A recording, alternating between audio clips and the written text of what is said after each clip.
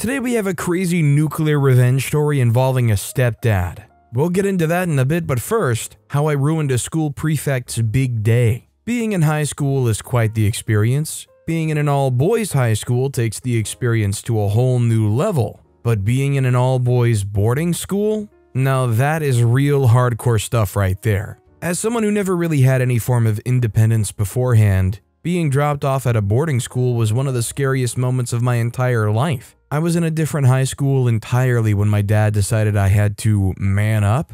So he made me write various entrance exams into some of the most prestigious boarding schools he could think about. Being the smarty pants that I was, I proceeded to pass every single one with flying colors. Hindsight is great, but I wasn't used to failing at this point. Once all the results were out, the decision of what school I was going to transfer to was left to me. And I wasn't exactly good at making my own choices. I either had to choose between staying in the state we lived in or going on an academic adventure to another state hundreds of miles away. The decision was quite easy for me though, as I had schoolmates whose parents I think felt the same way my dad did.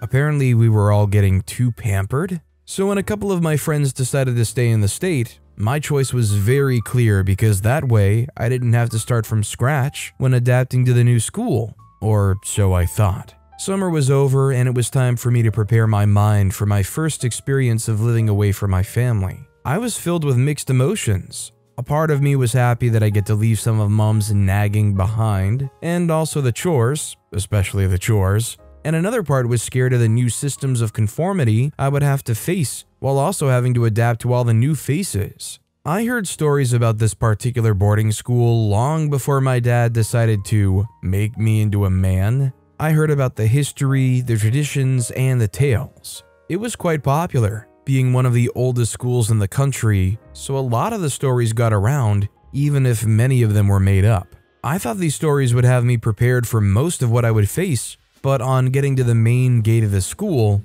I realized that maybe the most important parts of the stories had been left out. I had never seen so many students stand by a school gate on a Sunday before, and they all looked much older than I expected, so I was most definitely intimidated even without having a word said to me. There was a registration process at the gate, which I did with the help of my dad, and under the watchful gazes of people I assumed were my seniors. The process was quite seamless as it seemed for 30 minutes. My dad was no longer interested in me being a man and just wanted it over with ASAP, so he used his influence. Now it was time for me to say my goodbyes, but not before I had my first true boarding school experience. After helping me with registration, Dad looked to be in a hurry, so he told me to take my things to the hall room allocated to me and come down so he can bless me in a way only a father can. I took my bags up with a smile and some sense of urgency, but I had trouble locating my room, so I asked one of the first students I saw to show me the way to the room I described, and quickly realized this was a wrong choice. Unbeknownst to me, this student was actually one of the prefects. Basically, students appointed by the school authorities to be able to lord over other students in their field of specification. At first, he acted all nice and helpful, even carrying my bags for me and asking me to follow him to the room I was allocated to. I obviously agreed to follow him. He was the first person lending me a hand in boarding school. This was a historical moment that I was going to tell my kids. At least that's what I was thinking at the time. Getting to the room, I saw everyone dressed in red check-colored shirts. Mind you, I wore a blue check-colored shirt, so something seemed off. This was definitely not my room. Had I been duped? So many questions were going through my mind at that time, but I didn't come from strife. So I reacted like a jolly good fellow and asked, "Why is everyone wearing a different color?" and got no response. That was when my instincts belatedly kicked in, and I began to sweat a bit as I remembered some of the stories I'd heard and began to put two and two together. At this point, I'd figured out they were all in the class ahead of me and that this was their territory. But the prefect was already with my bags, so I couldn't just run off and decided to stay calm. The first thing he said to me after dropping my bags by one of the bunk beds in the room was, "Make yourself comfortable." You mean there was nothing to fear, I thought to myself? But as I was made to sit on one of the beds close to me, I felt a heavy slap on the back of my neck. Dazed and confused, I began to look around to see that I'd been surrounded by the seniors. At this moment, I was wondering what I'd done wrong and nothing came to mind, so I made hand signs as if to say, "Look guys, there must have been a misunderstanding here." Then the prefect came over to me, crouched, and asked if I knew what my offense was. I said I didn't, and he then asked me to squat. What was going on? Was this a dream? The shock was so overwhelming that, almost as if by reflexes, I began to squat before any further questions. He then explained to me that I'd just sent a prefect on an errand, and that was a taboo according to their traditions. I wish I'd learnt that too. He also reported to the rest of the room, who then took turns trying to add variations to the punishment to test my balance and endurance. After a few minutes of some military-grade exercises,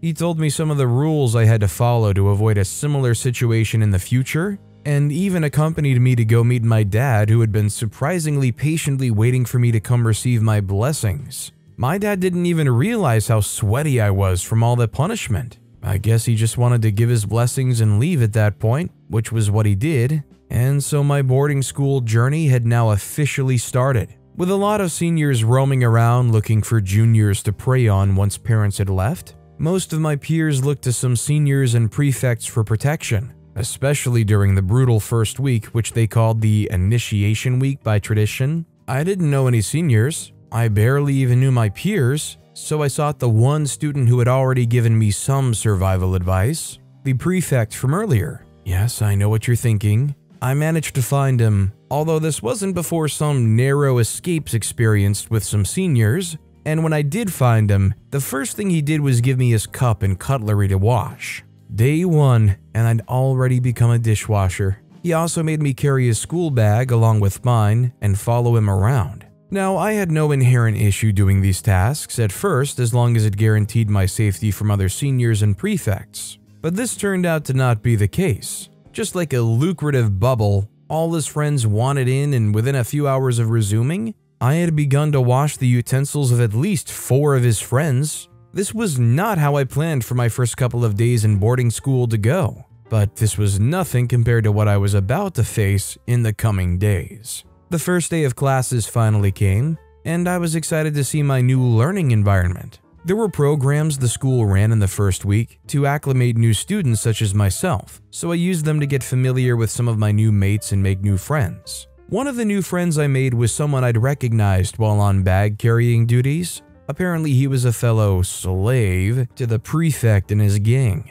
After speaking to him and a few others, I realized that this slavery was commonplace, which kind of made me feel better, and after some more slave-to-slave conversations, I had successfully created a little friend group. Good times. But over here, good times never really lasted long, and by the time the closing bell was rung, it was time to run to the dining hall for lunch. Lunch in a regular boarding school was always a task, but in this school, it was more daunting than usual. You had seniors and prefects hovering around tables like vultures, looking for juniors to flex their powers on. I and my new friends decided to join the same table since we had so much in common, and this decision would come to haunt us as a few minutes after settling down, there came our oppressors, strolling into the dining hall, apparently looking for juniors to do their bidding. Quickly realizing what may befall us, we tried to hide our faces, but we were too late. He had already recognized his 2 favorite juniors and slowly walked towards our table. After asking a few irrelevant questions about our day, he asked us to wait for him outside once lunchtime was over. We contemplated escaping, but the school campus was relatively small, and as a prefect, he had powers to step into any class and find us. So we didn't take chances and decided to wait. What's the worst that could happen after all? So we waited for a few minutes before we saw the prefect come with his gang. Not them again. They were all holding school uniforms and housewares we supposed belonged to them, as well as a few buckets. It didn't take us long to realize what was about to happen, but we stayed calm and waited for the prefect's instructions, and without any remorse, he confirmed our fears. We had to do the laundry for him and his gang. Over 10 pairs of uniforms. I instantly lost all of my timidity and loudly refused. Everyone, including my new friend, was shocked at the audacity I had. and before I could say anything else, there was a rain of slaps and blows coming from the seniors who felt disrespected. I didn't mind because I thought it was going to get me out of having to do their laundry. But as many times already in my short time in boarding school, I was wrong once again. The infuriated prefect swiftly asked me to do a plank and called the attention of the 2 other higher-ranked prefects. This was where I realized I'd screwed up.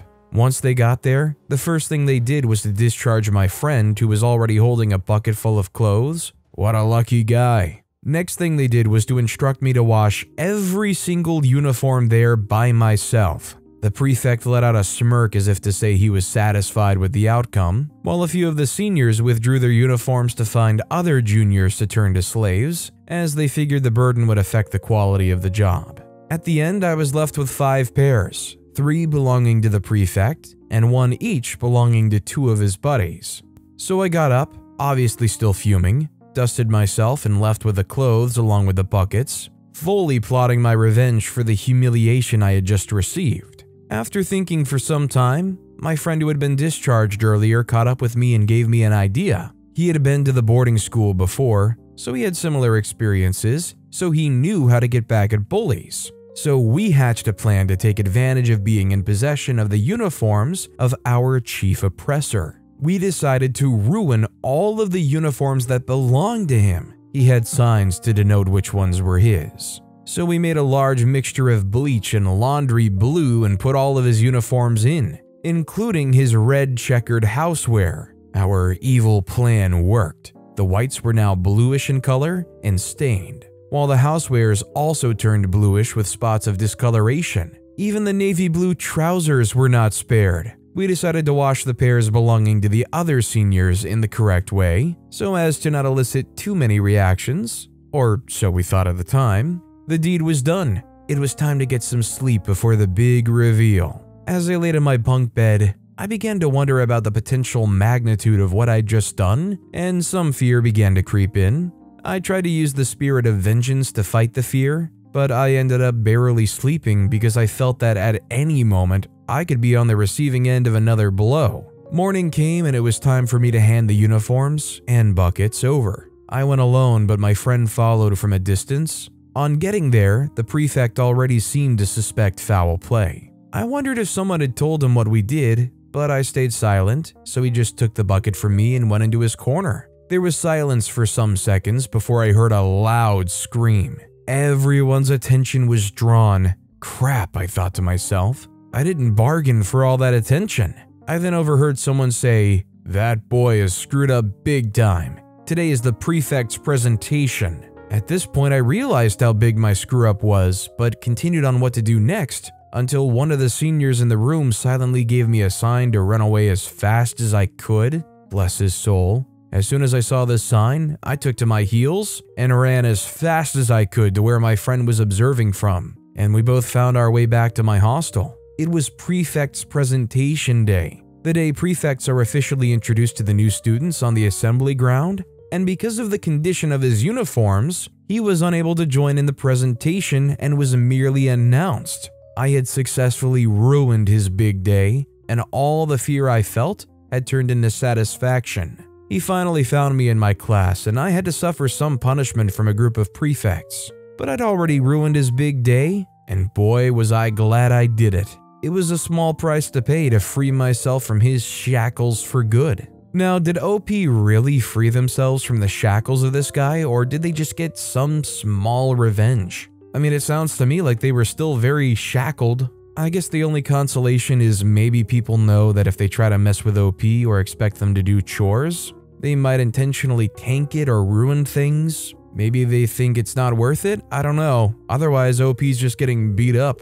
That said, our next story is, I reported my stepdad and got him fired. I still smile when I remember how far my high school boyfriend and I went in getting my revenge on my stepdad. While I do feel what we did was extreme, I feel justified in what I did. Not just because he was a jerk, but also because he had it coming. The only reason we were able to hurt him that badly was because he did something bad in the first place. It wasn't like we made up anything, we just exposed him for all to see. My stepdad is the typical narcissist that loves to maintain a good reputation outside of their families, so that when those who are close to them tell everyone about the evil that they do, nobody would believe them. Outside the home, my stepdad was a noble, respectful, principled, and kind man who loved children and teenagers and knew just how to get through to them. But within the walls of the house he shared with my mom, he was a beast. My stepdad was an extremely selfish man. He believed the world should revolve around him and that his word was law. The first evil thing he did to me and my sister, who's nearly 2 years older than me, was to make our mom leave us. Our parents were never married, they never even had a relationship, but somehow, mom had a baby with my dad. And less than 2 years after she had my sister, she had me too. People judged my mom for what they believed was a poor choice. She had a baby twice by a man she wasn't married to and wasn't even dating. While all this was happening, my dad had an on and off girlfriend that he truly loved. As everyone predicted, my dad left my mom to be with his girlfriend and they eventually got married. My mom had hoped and wished that having kids by my dad would make him stay. She loved my dad very much, but he never quite loved her as much as she wanted. After my dad got married to the love of his life, my mom became more accepting of the fact that the man she loved did not love her too, and probably never did or will. She moved on and they co-parented nicely together. My sister and I lived with my mom and our dad, and his wife lived 4 streets away from us. The problem started when my mom started dating a school teacher. I hated him from the minute I saw him, and so did my sister. The first time he met us, he was mad because my mom introduced us to him by his name instead of his last name and title. My mom thought it was absurd that we would refer to him formally, especially since he wanted a long-term relationship with her and we were her children. They argued, and even though he didn't yell at her, the way he spoke to her was wrong. He was so condescending and he implied that she was raising spoiled children. My mom was visibly mad about his comment about her not knowing how to raise her kids, but she did try to suppress her anger and made a small joke about the whole situation. I got to understand later that people had assured my mom that my dad could never be with her because she was a loudmouth and was constantly angry and had a permanent scowl on her face. The people was mostly her own mother. I still cannot understand why, but my maternal grandmother hated my mom. She said too many vile things to her and kept it going until my mom completely cut her off. My mom decided when she met her husband that it was best to keep quiet and be pleasant to make him stay with her. My mom wanted nothing more than to be married. As kids during prayers, my mom would go on asking God to send her a man and take away her shame. That evening was the beginning of silence and pretense in the relationship my stepdad had with my mom. He constantly tried to change everything we had going on in our home. Before my mom met him, she was quite nonchalant, hardly ever bothered about a lot of things, and she let us do whatever we wanted to do. My sister was a bookworm growing up, so my mom got her books. I, on the other hand, just wanted to read fashion magazines and watch modeling shows on TV. My mom let me do that too. She never tried to tell us what to do or force any kind of interest on us. When she and my stepdad started a serious relationship, he made my mom stop me from reading fashion magazines and watching TV shows. She's not going to learn anything from watching all these shows and reading these junks, he told my mom so many times that I started to notice that my fashion magazines were disappearing, and my mom started to change the channel whenever I was watching a fashion program on TV. She would buy me books whenever she was buying for my sister, even though I had no interest in reading them. At some point, he complained about the kind of books that my sister read, and my mom changed that too. He was just too controlling, and we hated him, but we couldn't do anything about it. My mom loved and would do nearly anything to keep him long enough for him to marry her and prove to the world that she could indeed keep a man. 2 years after their relationship started, my mom finally got her boyfriend to propose to her. They had a nice engagement party, and his friends and colleagues from the private school he taught in were all present. After their party, my mom and her boyfriend had a huge fight. My mom wanted to take us along with her when she moved in after their marriage, but my stepdad refused. He said he wasn't comfortable having us under his roof while our father was still alive and very much in our lives. They kept fighting over it, over and over again. Then one day he came to our house and asked for his ring back. My mom was so upset, she broke down in tears. "I'm sorry, I just want to feel like my woman is loyal to me. You not wanting to let these kids go off to their dads shows that you're not ready to start something new with me." My mom kept crying, trying to convince him, through her tears, that she wanted nothing to do with our dad and only wanted to keep her kids with her. He walked out on her with his ring. My mom had this friend at the time and she came over to console her and all of that. "Do you think that he's right?" my mom asked her friend. "What? No, he's not. That's a controlling jerk right there. Children thrive better when they're with their mothers. You keep your children and let him go." My mom seemed convinced, but soon after she told us she was going to have us live with our dad. My sister didn't want to hear it. She cried and threw a huge tantrum that my mom sent her to her room and grounded her.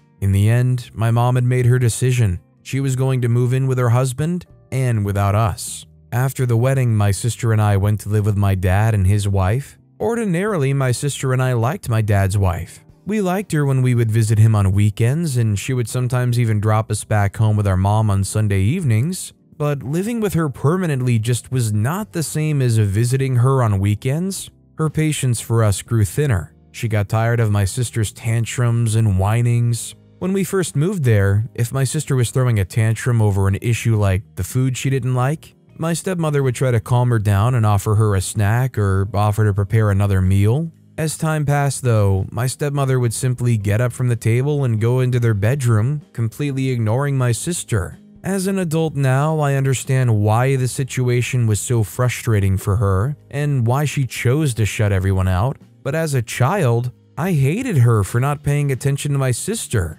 and for leaving my dad to deal with the situation alone. I blamed my stepdad for everything, and I looked forward to hurting him. It hurt me even more because my stepdad had a son before he married my mom, and he brought his son home to be raised by my mom. Whenever we visited my mom, his son, who was just slightly older than my sister and I, would talk in whispers because my stepdad hated noise from kids. The house was always clean because he could not stand to see anywhere looking less than pristine. My stepbrother would tell me about how his dad yelled at my mom and orders her around. Everyone walked on eggshells around him, and while he pretended a bit whenever my sister and I were around, he still yelled and slammed doors or punched his fists into a wall. One afternoon, while my sister and I were in their house, I saw him shove my mom aside while she was talking to him about something. He shoved her so violently that I was shocked and couldn't say anything for the rest of that day. I told my dad ever since that I didn't want to visit my mother ever again, and he agreed with me, even though I never told him why. Fast forward to 5 years later, my stepdad was still an abusive jerk, and the principal of the private school he taught in. His abusive behavior had gotten so bad that my mother looked twice her age. His son ran away and cut him off, and my half-siblings, he had 2 boys with my mom, walked on eggshells everywhere. They were not happy children at all. At the time, my boyfriend attended the school my stepdad taught and would tell me about the things my stepdad did in school, things that only a very few population of the school knew about. The school was a private school owned by a popular church. The rules were quite strict, and they took discipline very seriously. For instance, using drugs within the school premises or at any school-related activity, such as excursions, was highly prohibited. Students caught using or selling drugs were immediately expelled from the school, and the school would outrightly refuse to issue a transfer letter for the said student. Many of the parents who took their kids there were rich religious people, so their children knew better than to do anything that would make their parents be invited. However, kids were still secretly using drugs and even selling on the school premises. The interesting part was that my stepdad, the principal, knew about this. But rather than mete out the prescribed punishment in the school's code of conduct, he would offer to pretend as if nothing happened in exchange for some money. That's right, my stepdad was taking bribes from his students in exchange for his silence. As a result, many students were using, and some others were selling and getting away with it because the principal did nothing and would even cover up for them. When my boyfriend told me about this, I knew that the time had finally come to get my revenge. But I couldn't do it alone, so I told my boyfriend about my plans to expose him. My boyfriend was very religious, so I tried not to make it look like I was just trying to get revenge, even though that was what I was trying to do. I made a whole speech about how what my stepdad was doing could potentially ruin the lives of numerous students and all of that. He agreed but said we were going to need proof. The school board wouldn't take any action against him without getting proof first. They believed whatever my stepdad told them and trusted him, especially since he had a way of making the students behave. They also wouldn't want to upset parents and have them lose trust in the principal for no reason. My boyfriend and I decided to get proof together, but there was simply no way to do it. I finally found a solution when one afternoon, my mother, sister, half-brothers, and I were having lunch together. A woman came over to our table with her young son and said hello to my mom. My mom replied cheerfully, but when she left, my mom rolled her eyes and told us that the woman is the school's counselor and that she hated my stepdad and was very upset when he was selected to be the new principal. Maybe she wanted to be the principal, I said, thinking about how fortunate I was to finally see someone else who'd like to see my stepdad fail. I made my boyfriend go to her and confess all he knew about the principal and his aiding and abetting. Some months later, the counselor alerted the school board, and they carried out their investigation and found my stepdad guilty of the allegations laid against him. He was immediately fired and arrested. I had just thought that he'd be fired and everyone would see him in the filthy light that I saw him, but it was way bigger than that. My stepdad was facing the possibility of jail time. I started to panic and feel guilty, but my boyfriend calmed me down. He's only suffering from the consequences of his actions. He was going to get caught anyway. We just sped up the process, my boyfriend would assure me. When a reporter wrote in the local papers about what my stepdad was doing, I finally understood the gravity of his offense. He was lucky to get a very short offense though, but I stopped feeling bad for him after reading that article. I smiled just thinking about what my boyfriend and I did. The only regret I have is not informing my mom ahead, even though she would have prevented me from doing anything about it, but the whole issue affected her badly at first. It wasn't until my stepdad went off to jail that my mom and half-brothers started to loosen up and feel free again. My mom was looking as beautiful as I remembered her to be. That ruled out any regrets I had about getting my stepdad in trouble. Let it be said, OP obviously did the right thing here. I mean, when you think about the lives the stepdad was affecting in allowing all of this illicit activity to go on in school, it's for the best that they're held accountable for those actions and locked up. Because God forbid any of these kids get in with a bad crowd and get their lives ruined. But with that being said, that's all the time we have for today. Now, if you want to hear another absolutely crazy revenge story, check out that video on the left. Or if you missed my latest video, check out that video on the right. That said, I'll see you all next time with some more stories.